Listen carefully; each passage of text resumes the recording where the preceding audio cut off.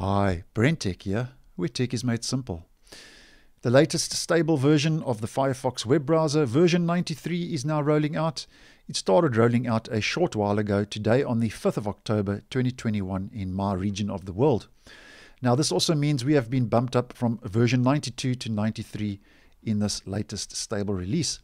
Now version 93 of Firefox comes with a couple of new add-ons and features, bug fixes, some small changes, and then of course those all-important security fixes to the web browser. Now there's not too much to actually visually show you in the upgrades and changes to version 93, as most of the upgrades are taking place under the hood. And according to the release notes, I'm just going to read some of these quickly. And Firefox version 93 now supports the new AVRF image format, which Mozilla say is based on the modern and royalty-free AV1 video codec, which offers significant bandwidth savings for sites compared to existing image formats. And this also supports transparency and other advanced features.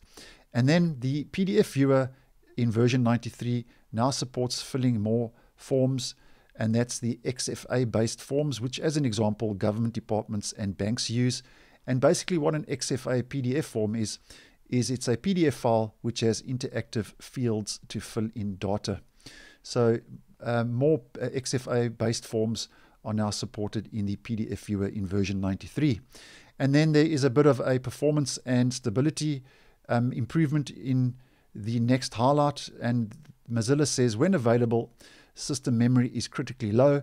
Firefox on Windows will automatically unload the tabs based on their last access time, memory usage, and other attributes. And they say this should help reduce Firefox out of memory crashes. So that's a bit of a performance and stability improvement to the web browser.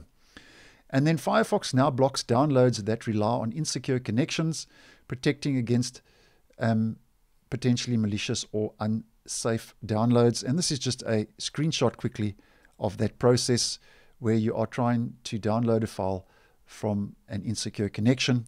File not downloaded, potential security risk. It gives you the reasons why, and then you can remove the file or you can allow the download to go forward. And then there's also now improved web compatibility for privacy protections with SmartBlock 3. Now, as always, if you'd like to see if you have the latest version, just head up to your menu, go to Help, About Firefox, and this process will update you to the latest version, which, as mentioned, is 93.0. Clicking on What's New takes us to those release notes, and I have mentioned a lot of these key highlights already from the release notes.